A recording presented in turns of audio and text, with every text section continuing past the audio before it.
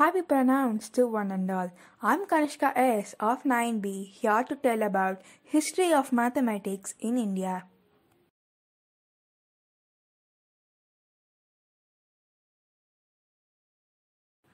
History of mathematics.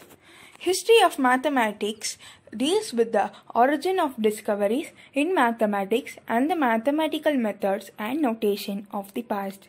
From 3000 BC, the Mesopotamian states of Sumer, Akkad, and Assyria, followed closely by ancient Egypt, and the Levantine state of Ebla became using arithmetic, algebra, and geometry for purposes of taxation, commerce, trade, and also in the pattern in nature, the field of astronomy, and to record time and the formulate calendar.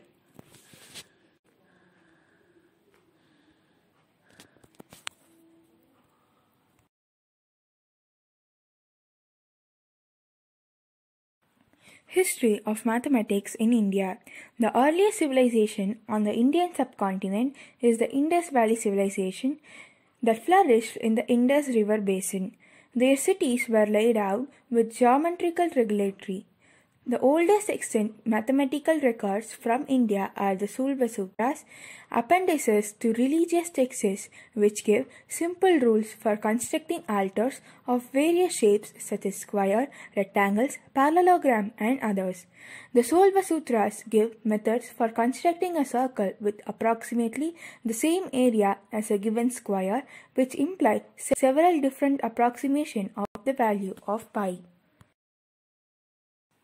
Baudhayana, the original mathematician behind Pythagoras' theorem. Baudhayana was an Indian mathematician, the first one ever to arrive at several concepts in mathematics which were later rediscovered by the Western world. What is known as Pythagoras' theorem today is already found in Baudhayana's Sulva Sutra, which was written several years before the age of Pythagoras. Panani formulated the rules for Sanskrit grammar. His notation was similar to modern mathematical notation and used meta rules, transformation and recursion. Pingala in his treatise of prosody used a device corresponding to a binary numeral system. His discussion of the combinatorics of meters corresponds to an elementary version of the binomial theorem. Pingala's work also contains the basic idea of Fibonacci numbers. The next significant mathematical documents from India after the Sulva Sutras are the Siddhantas, astronomical treatises from the 4th and 5th century AD, showing strong Hellenistic influence.